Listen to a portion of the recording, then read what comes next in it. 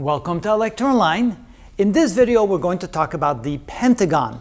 Now typically when you hear the word pentagon, you think about a figure that looks like this, a figure where all 5 sides are the same.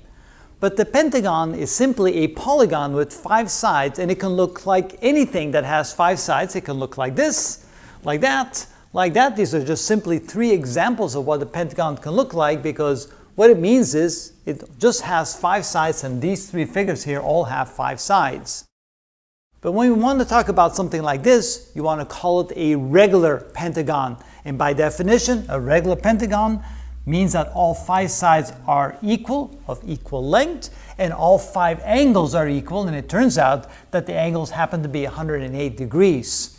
So that's what we mean by a polygon that has more than 4 sides. It can look like any shape as long as the number of sides are what you're looking for. In this case, a pentagon, pen means 5, hexagon means 6. So a pentagon means that it has 5 sides, a hexagon 6 sides, and so forth. But again, it means when you want to talk about something where the sides are equal in length, they're equal, then you want to talk about a regular pentagon or regular hexagon and so forth. So that's what we mean by a pentagon, and in particular, a regular pentagon.